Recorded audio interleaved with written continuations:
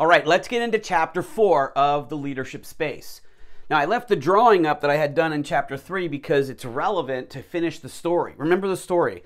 I was in a litigation conference call, and one of the teammates that I had been working with, this attorney, an experienced litigator, was talking to our mutual client, and I had interrupted him, right? And so I had just about to say something because I thought the client was getting confused. And so Bill said, "Brian, stop." And then I went into almost like a rage, and I was about to just light him up on the phone and give him a piece of my mind, you know? And I decided, okay, hold up. I realized in that moment I needed to pause. And so why am I telling you that story? Well, there's an ending I want to get to, which will bring this all together. Because honestly, if I didn't practice what I'm about to teach you here, which is that between stimulus and response, there is a space that determines our future. That in the moment between when we get hit with some stimulus, like the guy says, "Brian, stop," and my response, which I wanted to be, "F you, you stop, I'm taking over." Like I wanted to do that, but in this moment between stimulus and response, I recognized that my power was going to be essentially rooted in how I treated this other person in front of our mutual client, the tone that I brought, the energy I brought, the language that I brought, the whole of my reaction was going to determine whether or not our relationship was going to continue in a successful way to lead to a successful outcome from our mutual client. That was what was at stake. And a lot of money too, honestly. So in that moment, that space between stimulus and response, which is your leadership space, it's the space where you have power to influence your future, okay? I realized, whoa, I've got something at play that is driving my reaction. Like I was pissed, man, and I was like deeply pissed. And I was like, something's going on that has nothing to do with this phone call. It's something much deeper. And that's when I realized that in that gap between stimulus and response, there is a filter. And in chapter 4, I call that the interpretation filter. Okay? The interpretation filter. And well, what is that? The interpretation filter. And some of you that have maybe a lot of training and self-development and you've done some different things, you might already know where I'm going with all this, okay? But if you haven't heard of this before, I want to develop it a little bit so that you can fully understand and be able to apply it. The interpretation filter is fundamentally I call it it's their mindset. Your mindset is an interpretation filter, and it is a way of essentially sort of filtering the information that's coming into you so that you know exactly how to respond to it very quickly. So for example, I'll give you the beginning of the chapter. I told a story about these 3 professionals that are in a helicopter and they're flying over the Amazon. And so the first person, right, they're flying over the Amazon, the blades are thumping and they're in the helicopter and they've got their headset on. And the first person looking down is an anthropologist. And she looks down at the Amazon and she thinks, whoa, this is such an incredibly beautiful place. Look at all these rich wonders that we don't even know what's there. Like what jewels of resources are down there and what ancient people might have lived there and how can we, discover all these things and protect it, And so that's the anthropologist. The way she's seeing that Amazon jungle is through her mindset, her training, her view of it is a certain way. Well, the second person in the helicopter is an engineer. Right? And this guy's thinking to himself, you know what? There's a lot of freaking resources down there, but there's a lot of area we got to traverse, and I don't know how easy it's going to be to build the roads. There's a lot of gold, there's a lot of other elements, and it's going to be expensive. How can we get the trucks in and out of there and the crew in and out of there with the minimum amount of damage to the team, right? And the maximum amount of value, right? And so the engineer is looking at the Amazon. Same thing the anthropologist is looking at, but he's looking at it from a completely different viewpoint, a different frame, a different filter, and he's picking up on different environmental, cues. And then the third person in the helicopter is an attorney, and she's looking at the exact same thing. And she's not thinking about all the resources and all the gems and all the roads and all the costs. She's just seeing all the liability and all the ways the company could get sued by the government, by the indigenous tribes, by shareholders, whatever. That's all she sees is liability. And how can we escape liability by doing different things, okay? So the point is that each of the 3 professionals, they're all looking at the same thing, but they're seeing 3 different realities based on their mindset, their viewpoint, their training.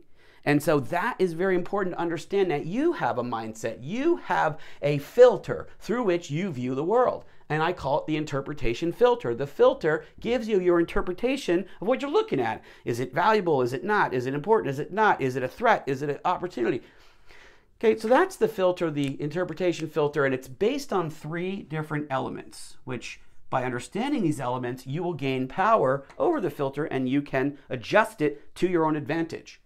So the 3 elements are judgments, stories, and points of view. I'll just put them over here, okay? Judgments, stories, and points of view. So what do I mean by that? Your judgment, just take it at face value. Your judgment is essentially whether you think something is good or bad, whether it's valuable or not. So maybe you see someone homeless on the street and you have a judgment of them. Oh, they're lazy. Oh, well, they're a problem, and you don't understand. Maybe if you got into their world, maybe you'd understand, no, they're not lazy. Maybe they have a mental condition. It's not about lazy. It's that they need help. Or it could be that maybe they just want to be out there and they don't want to, participate in a program because they just want to be out there and feel free, whatever it is. But the point is, when you look at something, you instantly create a judgment around it, and it shapes the way you see it and feel about it and therefore react to it. The point is not that you have judgments. The point is to be aware of what your judgment is so that you can reframe that judgment to give yourself the power to respond in a way that you want to. And I would hope it's positive, but however you want to respond, the point is to become conscious of it, right? We're building off the idea of self-awareness. You want to have the awareness of what's happening in your filter, right? What is self-awareness? Self-awareness is the power to observe your own psychology in action. And what does that mean ultimately? To observe the filter, filtering what you see, which gives you how you feel, okay? So your judgment. The second point is stories. A story. And a story is an internal narrative that you tell yourself that gives you the meaning of what you're looking at. So just a simple example, maybe you're in the line to go to the movies, right? And you're supposed to meet your brother or your sister or your friend, and they're late. And so you're thinking like, well, do I buy the tickets or not? They haven't texted me. Like, what the hell's going on? Like, are they rude? Like, are they coming? Maybe they're in an accident. Oh, maybe they're in an accident. What should I do? When you start to freak out because like it's not like them to be late and not communicate. And so you start to tell yourself a story that there's a major problem, and it starts to give you like heart palpitations. And then just as you're about to make the decision, all of a sudden you get a text and they go, hey, so sorry, my phone died. I was a little bit of traffic. I was a little late. I'm sorry, but my phone died. It's like, okay. There was just traffic. Phone died. They're not in an accident. Everything's cool. Okay. That is all happening in your mind. It's all happening inside your filter, that you're having this whole internal narrative, your story that you're telling yourself about the situation. Okay. Now, point of view. Point of view. And I'm coming at this idea of point of view from a very easy, natural place. It's just basically where you're standing while you're looking at the event, right? So if you're standing and looking at an event from your own point of view, you're going to see it a certain way. Whereas if you're able to come over here and look at the event from the other person's point of view, well, then you're going to understand it in a totally different way, give you a totally different reaction. Like, let's say you come home and, you say hi to your partner and, he or she screams at you and says, where the hell have you been? Or what's happening? Like, the kids have been driving me crazy. And so from your point of view, you're thinking, well, why are you attacking me? I just got home. I just put in a full work day. Like, I'm tired too. Like, why do I have to take this kind of abuse or energy? And you think of it as abuse or negative energy because you're coming from your perspective. Because from your point of view, it makes perfect sense. Why in the hell is this other person yelling at you? It makes no sense.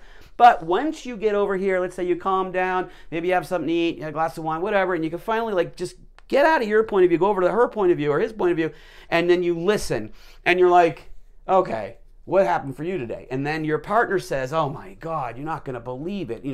I got this huge problem at work. It was driving me crazy. They were, I had to respond. I had to get things done, and the kids are spilling things all over the place. And apparently now my mother is going to, it wants to stay with us for a month, which just your partner is having pressure that is causing her to react. And it really wasn't about you at all. Maybe it was an overreaction. Maybe she needs to apologize or he needs to apologize. But the point is, by you stepping over from your point of view, what the hell are you attacking me for, into, whoa, you actually had a really rough day. Let me give you some compassion and love. Just the fact of shifting from your point of view to them can free you from the reaction that you're having because you're aware that your filter was giving you that reaction or response.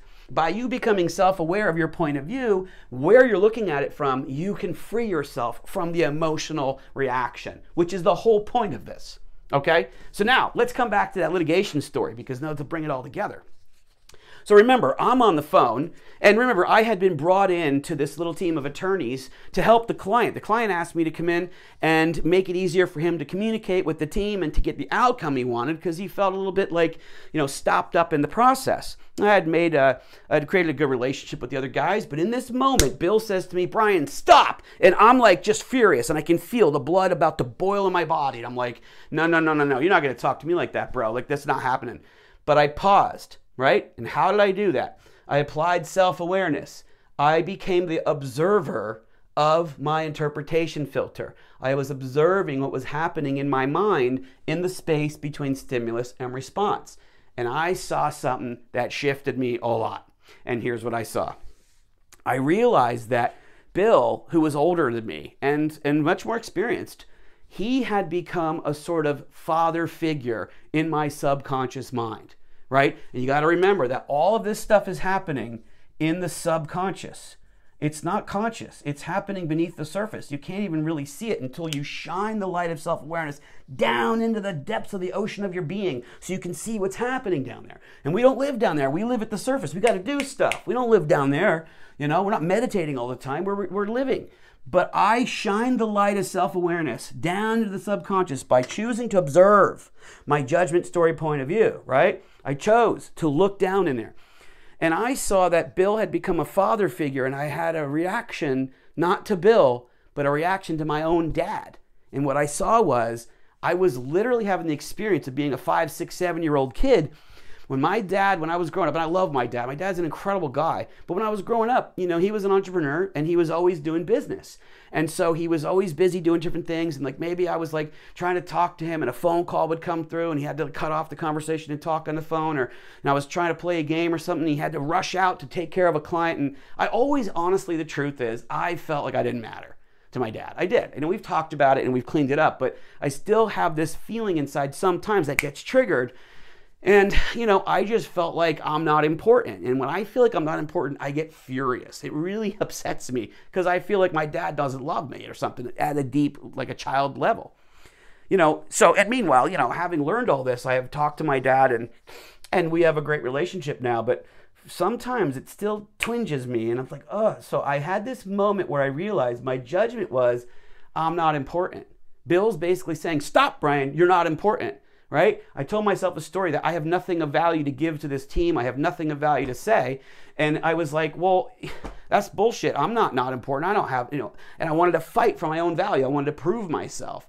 But I realized that none of that was relevant to the litigation. It was about me being 5 years old trying to prove to my dad that I'm valuable and important to my dad. Bill's not my dad. And so by seeing that, I was like, okay, hang on.